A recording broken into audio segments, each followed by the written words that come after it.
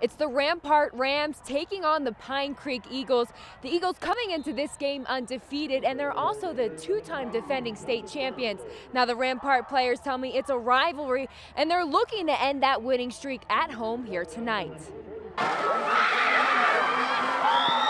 Just like Pine Creek's ready for us, we're ready for them, and we're ready to go to battle tonight. It's a rivalry that goes back for years. I don't remember a time where Rampart has ever beat Pine Creek, but it's still been like, that's what makes it, I guess, the big rivalry is the fact that we're still waiting for the team who's going to beat Pine Creek. Let's go, let's go.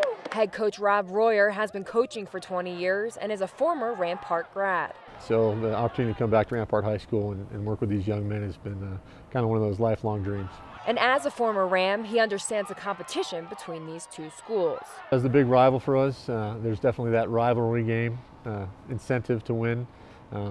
As far as the team, it helps us with our goal to make the playoffs. The Rams know the Eagles have a strong football program, so they will need to work together as a team to get a win. The linemen block, I run the ball, the quarterback throws the ball, the quarterback gives good fakes, I give a good fake, the receivers block. It's a whole team. But win or lose, Coach Royer will always be proud of his players.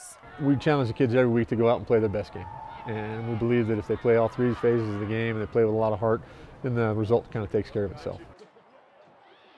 Now the Rams were unable to stop the Eagles' winning streak. The Eagles win 35-0. Now remember, if you want to see your team on TV, all you have to do is go to our website, fox21news.com, click on community, then contest, and vote for your team, and you could see them on TV. In Colorado Springs, Allison Mastrangelo, Fox 21 News.